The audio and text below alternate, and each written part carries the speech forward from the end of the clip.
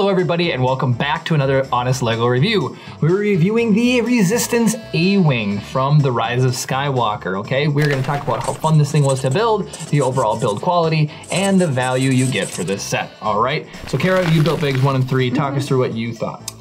I think by now everybody realizes what I feel about ships. They're just they're repetitive. It's the exact same thing on two sides. And so they're not my favorite thing to build. And there's too many stickers. What about Snap Wexley?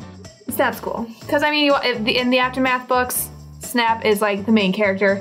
So he's kind of cool. He forms a really nice relationship with, well, he kind of hates Wedge for a while, but he forms a good relationship with Wedge otherwise. So anyway. I had fun with my bag. I would come in and quantize that as a 5.5 for me for fun, just slightly above average. The thing I like about this thing is it's extremely well built. What would you give the fun score? 4, 3, 4. 4 for Kara. I'm not ships look cool. They're not fun to build. The detail on this thing is really cool. So as far as like the build quality, the engines are a little flimsy. So due to the engines not being super secure, we'll give it about a 7 on that. But let's talk about the value of this ship. This retails at $29.99, and what I love is some people love A-Wings as much as they love X-Wings, or the A-Wing might be their favorite ship. So an X-Wing is going to set you back on average. They go for around 50 bucks. This comes in at almost $20 less than that. I think it's a really good deal for an entry-level ship into the Star Wars universe. So if you don't have any Legos, you don't have any ships, $29.99 for an A-Wing. I've seen it go on sale. It's not anything crazy. It's way cooler than like the Dorito TIE Fighter thing from the movie, and that's $79.99. So you're getting the opposite of that ship, like the counterpart. There's a reason we haven't bought it yet. We haven't done a review on it yet because that's just too expensive.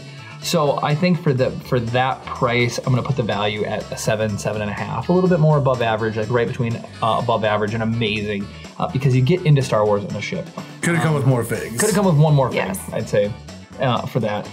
Not kind of a no-name character, and with Snap being the one you're kind of hoping to get in this set. Isn't Connix, isn't she Leia's daughter? I believe so. I believe that is correct. Is it a lieutenant? Yeah, Lieutenant Connix. Then that is absolutely her. So this is Lego minifigure Carrie Fisher's daughter. Well, Carrie Fisher's daughter, not Leia's daughter. Yeah. Carrie Fisher's daughter.